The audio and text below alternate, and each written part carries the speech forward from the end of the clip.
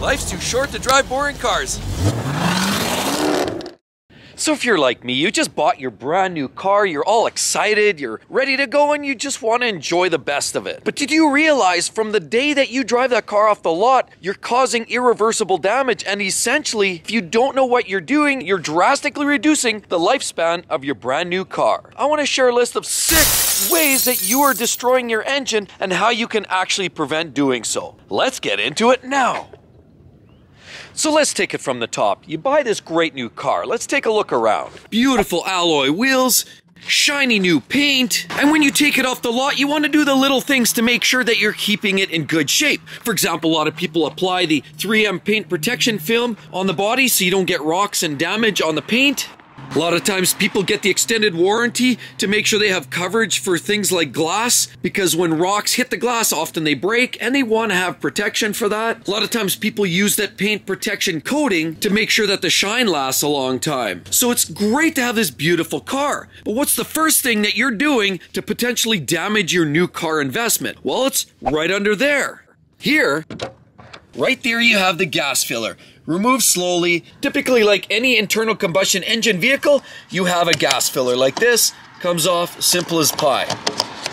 Put that in, and away you go. Now what you'll notice is they always have a rating, an octane level. This one here says minimum octane rating 91. And then they also have extra detail right in there as well. But let's close that up and explain. The problem is, in today's day and age, oil and gas cost so much money. So a lot of manufacturers are finding cheaper ways to manufacture product so you can pump fuel into the tank of your great new car. But the problem is, unless you're buying the premium and the best grade of fuel, often what you're getting is an ethanol blend. In other words, they're blending a percentage of alcohol with regular fuel, and often it even increases the octane rating of that fuel as well. So it appears to have a win, but it's actually a negative in all counts, and here's why. When you're running your car, that fuel pumps through the system. The fuel starts in your tank, the fuel pump then pushes it through a fuel filter and then into the injection system, which injects it through numerous fuel injectors right into the cylinder, either directly or indirectly through a common plenum. And all those parts are potentially at risk. So why are they at risk? Well, what happens is when you actually have alcohol in your fuel, if it sits for any significant amount of time, it starts to separate.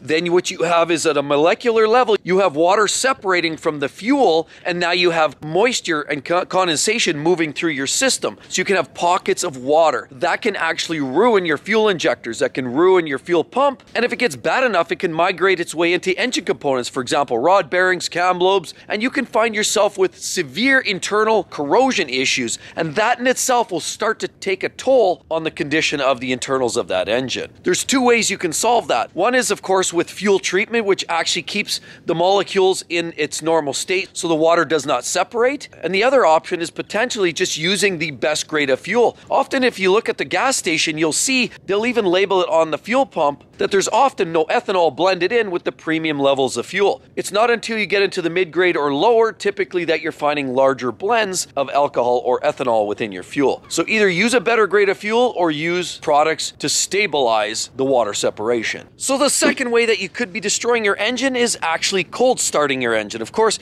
we don't have choices sometimes. I mean, we think, okay, cold weather means cold engine and cold start, but it's not just because there's snow on the ground. You can actually be cold starting your engine even in warmer temperatures. It's still a dry start is what they mean. It generally means a fresh start if the vehicle hasn't been running for numerous hours. That's where all the oil seeps down from the cylinder walls. All of the lubricating surfaces start losing some of that lubrication as all the oil settles back down in the sump. And now when you go to start your engine in any situation where it hasn't been running for a significant amount of time, it just happens to be even worse when it's cold out. For example, -10, -20 degrees Celsius, when the oil is really thick and the conditions are even more right for dry, cold starts, that's when you're going to start seeing wear and tear on your engine. Most vehicles do not have a preheat. A lot of industrial equipment has equipment that has a pre-lube system or preheat. Most vehicles that you see in the streets do not have such equipment. So there's really no way around from starting the vehicle cold sometimes. We all have to do that. We have to get going. We don't have the vehicle constantly running. But the point is, frequent start-stops. Like, for example, you want to move the the vehicle over 1 space. Maybe resist that start just to move it over 5 feet. The best thing you can do is reduce the amount of cold starts. So less times you move the vehicle and start, stop is the better for it. Now the third way that you could be gently killing your engine is by either neglecting your oil services or adhering to the long extended oil service intervals that a lot of manufacturers were suggesting a few short years ago. Yes, synthetic oil is far better than the old Dino oil from many years ago. However, you can still see sludge formation and oil does in fact start to break down. That does create acids in the oil and you still have a condition where bad oil in the engine actually starts to wreak havoc. So let's take a look under the hood. Now you look under the hood of most vehicles. Here we're looking at a Mercedes, and right there they refer to the owner's manual. Because if you're not sure how often or the type of oil you should be checking, adding, or changing with, then you should always refer to the owner's manual right there. There's a dipstick. Many cars have them, but today's day and age, many cars do not have a dipstick, and a lot of it's done electronically on the dash. A few years ago, BMW had these long extended oil service intervals. Even if you were listening to what the manufacturer was saying, you really weren't doing your engine any good. And it's not just lubricating the bottom end of the engine. Of course, oil is used to lubricate the crankshaft bearings, the cam lobes, piston rings, and all the other internal parts. But nowadays, oil is even more important because now oil is used to lubricate the turbo bearings, which you have in a lot of modern vehicles. Most of them are turbocharged. But it goes even beyond that as well. Nowadays, if you look at a Mercedes here or a BMW, Mercedes here has a variable valve timing system. So does Toyota and Lexus with the VVTi, or BMW and their Vanos system, and now double Vanos system. And there's other systems now are relying even more on the oil pressure and the quality of oil to make sure the vehicles run right. So the variable valve timing really alters the timing of your vehicle through a series of dynamic changes depending on the condition of the drive. As an example, engine RPM. At idle, it's meant to run at a certain timing, and as you accelerate, it'll advance the timing and give you more horsepower, so it'll give you the best driving state. So if you're not changing your oil frequently, there's pumps and solenoids that can all be affected in your variable valve timing if you have bad oil. Your engine can also see problems, again, as I said, with excess moisture and contamination and sludge. That will take a toll on the engine, and I've even seen where turbos start getting coked up. You get bad oil, it starts coking up or starts thickening up the oil feed lines, and what you wind up is a turbo that gets starved of oil, and as a result you burn out a turbo. And people wonder why. Oh, I burned up 2 turbos last year on my car, and then they get mad because the turbos are cooking.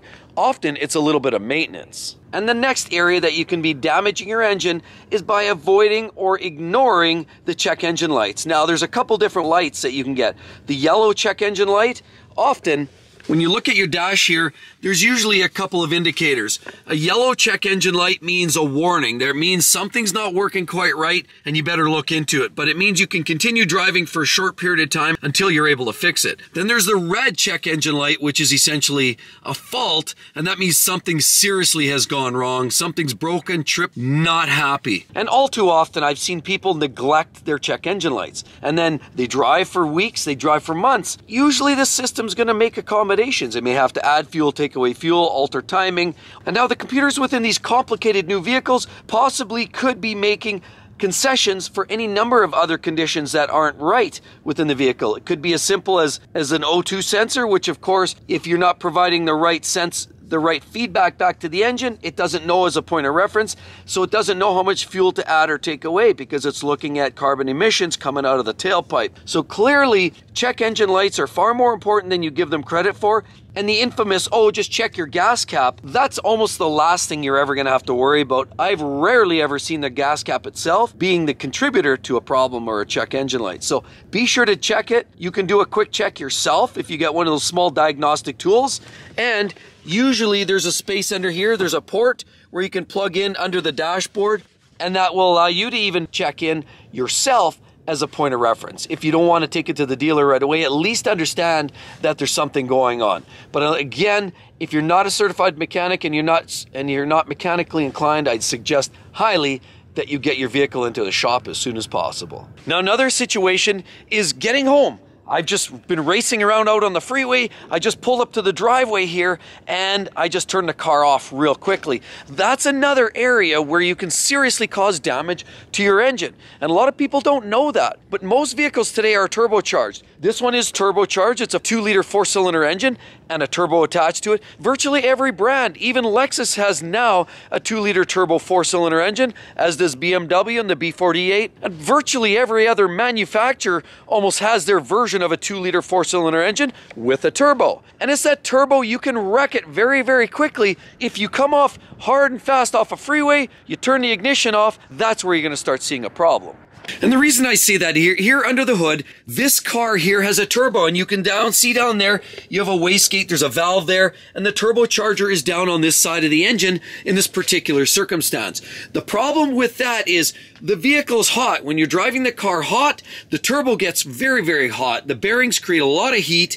And as a result, if you don't let that heat dissipate slowly, what you get is the oil that's supplying, there's an oil feed line that feeds into the turbo, and then there's a scavenge line, so the oil goes in and through, so the oil is constantly feeding through a turbo to lubricate it and help cool it. Now, a lot of turbos also have cooling lines attached to them, which help drop the temps down a little bit, but that's only marginally effective. If you're in a bad habit of driving the car hard and turning it off right away, it's that oil that's sitting at that supply line that starts to get cooked, because the heat radiates from the bearing housing or the cartridge of the turbo up through the supply line and starts to harden up and coat that turbo feed line. And when that happens, it starts to deteriorate. It's almost like somebody who eats a lot of fast food. Their arteries to their heart start to tighten up, and of course it even starts to, all the plaque buildup starts to reduce the flow to the heart. That's the same thing happening with a turbo. If you constantly run it hard and turn it off quickly, the process of cooking continues, and it continues to narrow down the supply line to that turbocharger, thus resulting in a very premature failure of the turbo. And then again, as I say, people often wonder, why did they blow a turbo? Possibly because of some of these bad habits. Old oil, and possibly not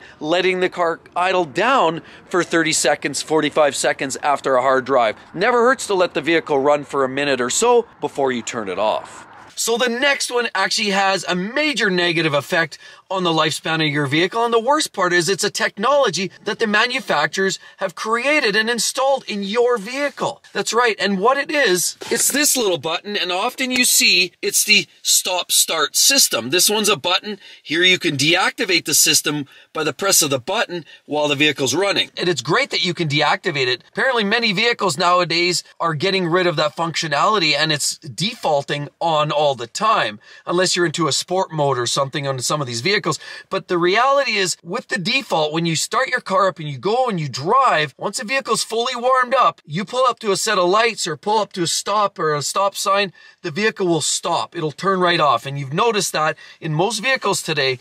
And it's actually a mandate from a few years ago that every vehicle now has to be equipped with that technology. It's all for the sake of trying to reduce emissions, to knock down noxious gases, as we all do the best that we can for the environment and to help the planet in the best way that we know how. But the problem is that doesn't do your vehicle any good. And that's why I personally suggest always turning that device off when you're driving your vehicle. That's my only personal opinion. You can make those choices yourself for your own personal reasons, but from the longevity of your vehicle's perspective goes, that's harmful to your vehicle, because what it means is every time your vehicle stops, you wait at a light. Maybe sometimes traffic lights are 2, 3, 4 minutes long sometimes. Okay, that's great. Some of the oil starts to settle down, and you have a condition where it's almost a cold start every single time. Not totally, but somewhat. A lot of the oil and lubrication is settled out, and then you have a bad scene.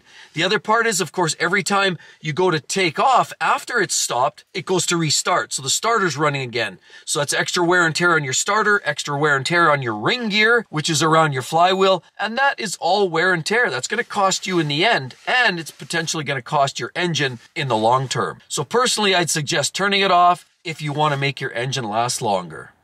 And then as a common note, if you want to make sure your vehicle lasts as long as possible and you get the maximum service life out of your engine, general maintenance is a great way to go. Of course, don't forget your coolant changes, because old coolant sometimes has an impact on your cooling system, such as water pumps, thermostats, radiators. And if the vehicle ever overheats because of poorly maintained cooling system, that's a quick, surefire way to destroy your engine. So be sure you never overheat your engine and take care of your fluids. And with all of that said, be sure to click on that video. You're going to love it. There's a list of engines that will last forever. Hope to see you real soon. Catch you next time. Bye-bye.